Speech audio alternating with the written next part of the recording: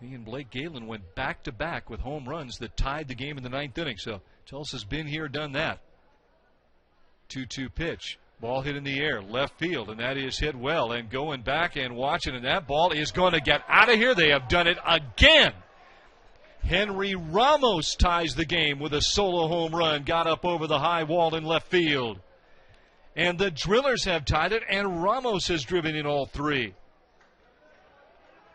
So the RockHounds no sooner take the lead than Tyler Sturdivant gives up his first run as a RockHound, and it's a solo home run. And the Drillers, again, a flair for the dramatic.